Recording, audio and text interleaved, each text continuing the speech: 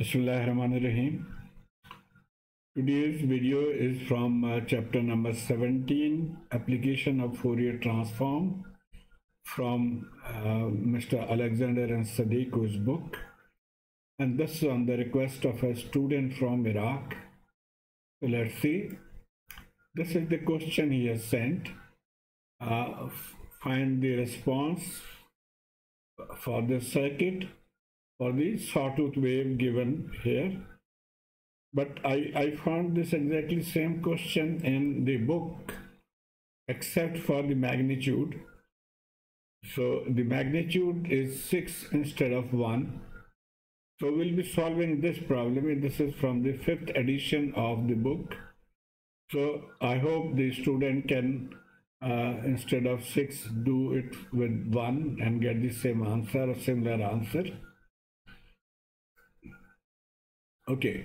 Now the practice problem says that if the sawtooth wave of figure 17.9, and this figure is from the practice problem 7.2. So this is the sawtooth wave given in the practice problem 7.2, is the voltage source in the circuit of figure 17.22. So this is the voltage source. The sawtooth wave is the voltage source of this circuit. We have to find the response V0t, that is the voltage across the capacitor.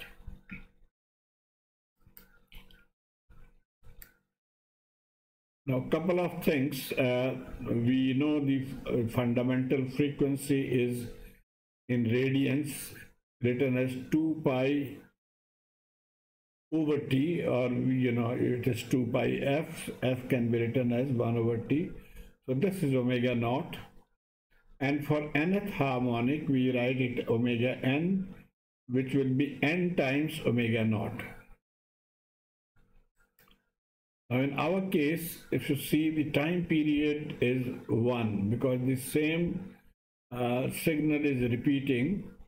So from 0 to 1, time period is 1. Omega is 2 pi over t from here, so it is 2 pi and t is 1, it will be 2 pi. And then the signal can be written as 6t. Now how do we write 6t? So let's go back and see the basics. We know the line equation. Y is equal to mx plus c, and m is written as y2 minus y1 divided by x2 minus x1. And if you see from here, this is y2, this is y1, that was 6 and 0. And this is x2, this is x1, so 1 minus 0 times x. So from here, we get y is equal to 6x. Okay, c is the intercept. You can see this is touching the y-axis at point 0. That is why we are writing it as 0. So our signal, we can say it to be equal to 6t. And now the practice problem gives the value of the signal in terms of Fourier. So this is the value of the signal. So we'll be using this as an input. So this will be our source signal in mathematical form. So this is the signal now, and we have to find output VOT. As you have learned that it is easier for us to convert the circuits in phasor form and solve it, and then go back to the time domain. We'll do the same here. We'll convert this circuit into phasor form. So only the capacitor's resistance remains same, and the capacitor in phasor is 1 over j omega c or j omega n c. So our circuit in phasor will become 1 over j omega n c. The input voltage, which was VST, will write now it in capital form, VS in phasor form. Similarly, the output voltage VOT in phasor form will write it capital VO. And This is the input. If we compare it with the standard equation from the book, then the first term is the DC component. So in our case also the first term will be DC components. So for my ease, I'm just writing DC with this one. And then similarly, this part is the AC component. So I'll call this as VSAC. So the input signal is now, I'm dividing into two parts, DC part and AC part. Okay, now for DC component, we have learned that VSDC is 3 and therefore output VODC will be 3. How? Now you know for DC the capacitor behaves like an open circuit. So the capacitor is open circuit, so whatever is the voltage here will appear here, will appear here, will appear here. That means V out will also be 3 volt.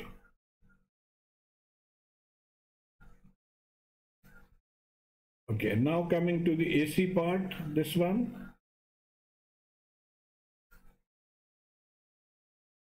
Now this is what we are doing, we're just taking N out, so it will be 6 divided by N pi and summation remains as it is. And I hope you recall that to convert into phasor, we have to convert the sinusoidal signal into cosine form. So if it is in cosine form, we can directly write the magnitude and phase angle. So our signal was in sine, we'll convert it into cosine, and from sine to cosine conversion, we have to just use a negative 90 degree. Okay, so this is converted into cosine, and now we'll just write this whole thing as it is, and here we'll write the magnitude 1 and angle 90. Just compare this, Vm, now here the magnitude is this one, this magnitude, and angle, so our angle is minus 90. So we'll write this. So this is our VSAC in the phasor form. And so our circuit will now be, we are applying the phasor signal, and this is the circuit that we'll solve to find V naught. Okay, by voltage division rule, this is our input, and we divide it by R and the capacitor part and multiplied by the capacitor value. So we can say that V out AC is VSAC divided by R plus 1 divided by j omega C and multiplied by 1 j omega and C. Simplifying, we are now taking this on the right hand side and this on the numerator, taking LCM from here,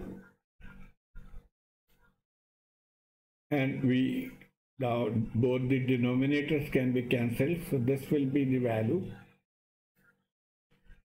And now what is RC? Now R is 2 and C is 1, so 2 into 1. So this will be 1 plus J2 omega n.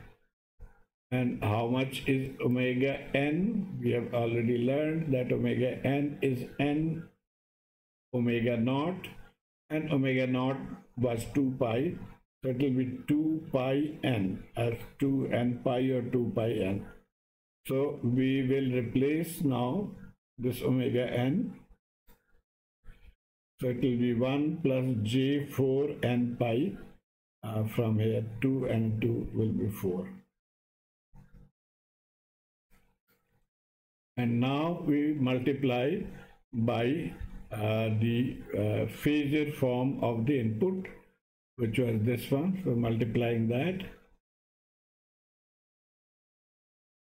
we could have put in the value here, but it will make it complicated. So we are just keeping it as j omega n Now we have put in value here. So this is the VOAC. Let's see if you can further simplify. We were here, and this we can see multiplying -6, angle -90, 1 plus J4, and then n pi. And now we are still in phasor. V out phasor will be V out DC phasor and V out AC phasor. V out DC phasor we have found to be 3, and V out AC phasor is this one. So writing, now this is the total output in phasor form. And now this is, you can see, the complex form, so we'll try to resolve it in magnitude and phase angle. And I hope you recall that the complex form or the rectangular form can be written as the magnitude angle, and the magnitude is under root x square y square, and the angle is tangent inverse y over x. Using this, we can now write 6, pi we have taken here, then what is left is 1 minus 90, and this one we will have to take the under root and a square. So under root and a square, this n comes here, and the angle is tangent inverse y over x. So this is our y, this is x. So we get this now. And now we're going back to the time domain. So you can see if we have the magnitude and angle, then we can write it as the magnitude cosine theta cosine omega t plus phi. So we'll use that same technique, that in time domain, 3 will remain like this, 6 pi remain like this. This one will be cosine 2 pi nt, because our signal was 2 pi nt. So 2 pi nt minus 90, this remains same, angle remains here. So we were up to this point, now we'll move the angle up. Okay, first of all, our question was in sine form, so it is better that we convert this into sine form.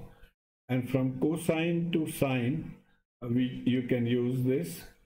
So cosine positive 90 and cosine minus 90. So in our case, it is minus 90. Will give us sine positive. You can see they are opposite. So positive sine.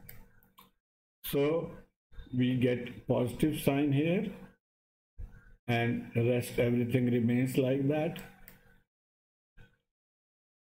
And when we move this angle up, it will subtract from the sine.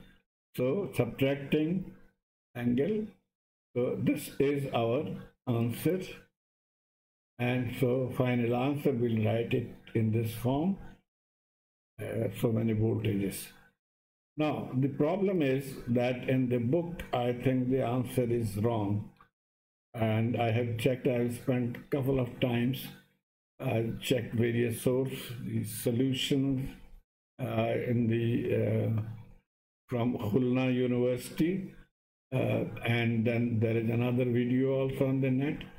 So this is the answer given in the book, which is, I believe, wrong. If you can find out that I am wrong, please let me know so I can correct myself. So I hope you have been able to follow this. Please let me know through your feedback. Thank you.